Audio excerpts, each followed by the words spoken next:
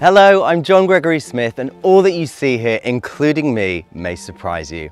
I'm a chef and a presenter, so of course I'm in a vineyard with an intriguing new car from Paris, and I'm going to talk to you about wine, but don't assume too much.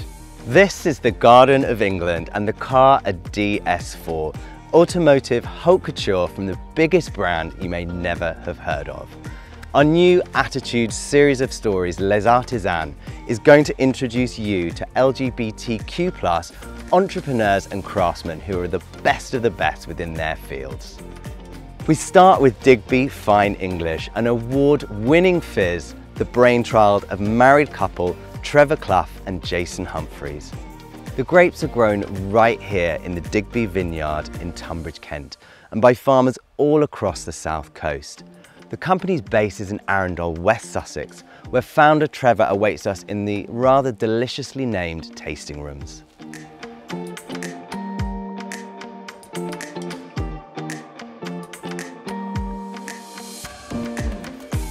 I'm the head blender of Digby Fine English, which really means I'm kind of the artist at the heart of the brand.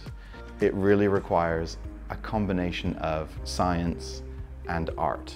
And I think this is what Britain is so good at. When you look at us around the world, we're known for our amazing engineering projects and our perfectly tailored suits.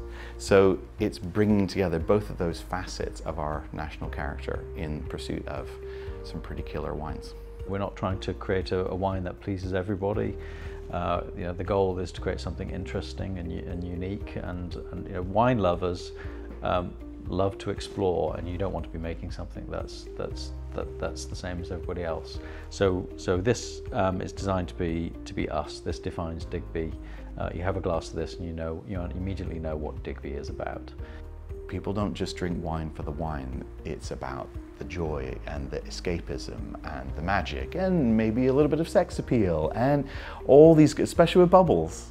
So we wanted to bring all of that, but in a kind of cheeky British way, because our peers in France who've been making wine for hundreds of years with the same method and all of that, they're very good at the kind of French national approach to luxury, which is huge mystique, and the kind of French sex appeal.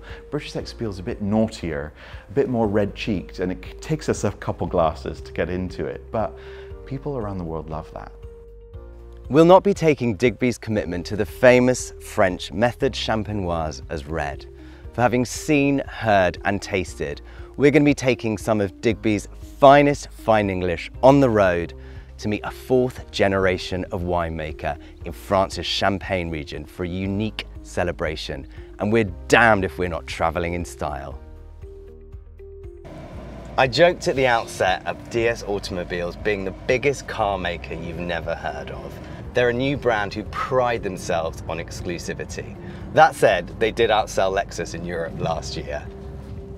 Their premise is to embody everything that makes Paris the luxury capital of the world in automotive terms. This is their new DS4, dripping with tech. It's slickly styled and reassuringly expensive. Inside, the glorious cabin is made with first-rate materials. I tell you what, it is quite lovely in here. Now here's the thing, I don't profess to know a lot about cars, not least because nowadays so many of them look the same with big wheels and rubber band tyres. But this really stands out from the crowd. It's so insulating from the outside world and so cosseting. It's like flying first class, but without having to buy 3 BA tickets in the hope you land one that doesn't get cancelled. The ride quality is glorious and the seats so comfy I am never getting on a plane again, but that is my choice this time. This is the only road trip you'll ever need. God, does that make me the new Jeremy Clarkson now? And here is where it all started, the village of Haute. Just down the road is the site of Abbey Saint-Père, former home to Dom Pérignon, a French Benedictine monk whose work in the development of sparkling wine forms the basis of champagne as we know it today. In order to call sparkling wine champagne, it has to be made in France's Champagne region, right here. So I'm delighted to say the family of winemakers who are hosting us today are the real deal. The Tribeau vineyards were established in 1935, and the second, third and fourth generation of the family all work within the business today. So let's hear their story. I am the third generation, yes, and my son is the fourth generation. My brother takes care of the vineyard, so he's very proud of the vineyard. Producing good grapes, you can have good champagne. But after we are a team who decide on the blending, so it's a family choice. So after a few years, 30 years, I can really say that the Grand Cuvée and the Blanc de Noir are my signature. And so for the moment of truth, what does our Premier Cru champagne maker think of Digby's Fine English?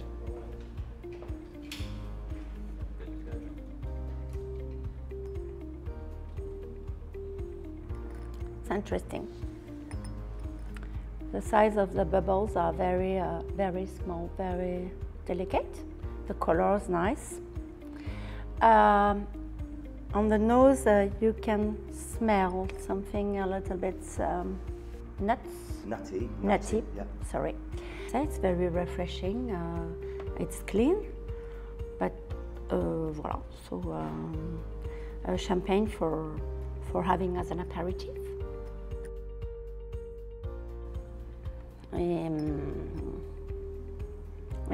It's a nice flavor of Pinot Noir.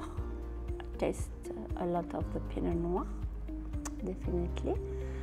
And a nose. Of course, you taste the same in the mouth, but with a nicer, longer taste compared to the first one. So I think that's a guarded thumbs up from a family steeped in champagne history, but high praise in the context of an English fizz launched as recently as 2013. The LGBTQ+ community has never wanted for the entrepreneurial or the creative, les artisans if you will. But 21st century role models and activists are different from those that came before them. Digby's Trevor and Jason, a married couple, are a thoroughly modern family who produce the wonderful sparkling wine we've tried. And they hope that one day their son Paxton will take over the family business, just as 4 generations of Tribeau have done right here. So much of this would have been unthinkable when all of this wine hereabouts was all grapes. And that's why we need to embrace, support and celebrate positive change. Attitude loves people who dare to do things differently. Digby has certainly done that, as have our friends at DS in bringing everything that is celebrated about Paris into the world of cars. And what's not to love about that? Long live unique, long live daring, long live les artisans.